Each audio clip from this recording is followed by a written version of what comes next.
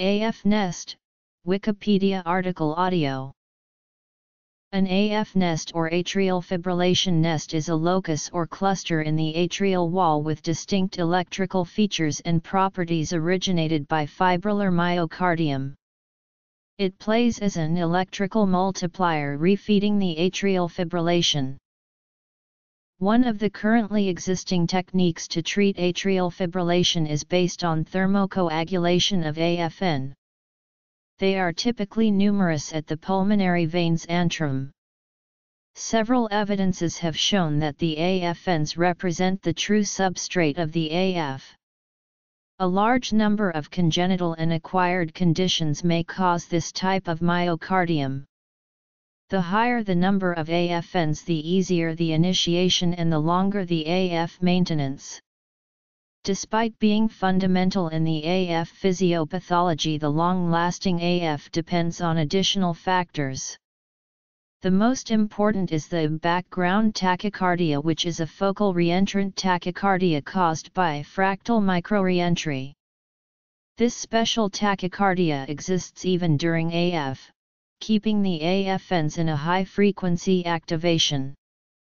This tachycardia has a unique mechanism of protection that prevents it from being reverted by the large amount of surrounding stimuli generated by the AF itself. Recent studies have shown that the BKT occurs within a more developed AFN or when there is a confluence of two or more of these elements. By using spectral analysis, it is possible to observe that the fractal microreentry phenomenon tends to occur depending on a critical amount of fibrillar myocardium. This is a small point in the atrial wall with numerous microreentries inside the AFN, caused by cellular electrical disconnection with progressive dichotomy, even without the presence of fibrosis and without the need of major histological changes. By this way, it may be present even in normal hearts. That explains the lone atrial fibrillation.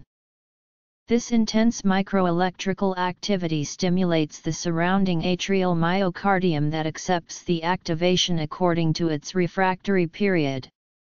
This produces a slightly irregular focal tachycardia, known as background tachycardia, responsible for AF maintenance with or without the contribution of many others AFNs or even of other BKT.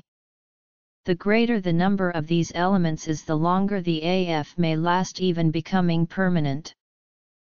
http://patft.usp.gov/nida-cgi/nph-parser sect1 =PDO2 sect2 =HETOFF P =1 $U html/pto/search-bool.html $r =1 $f $g $L =50 $CO1 $N $D $PTXT $S1 AF-nest $S2 cardio-neuroablation $OS AF-nest +N cardio-neuroablation $RS AF-nest +N cardio-neuroablation.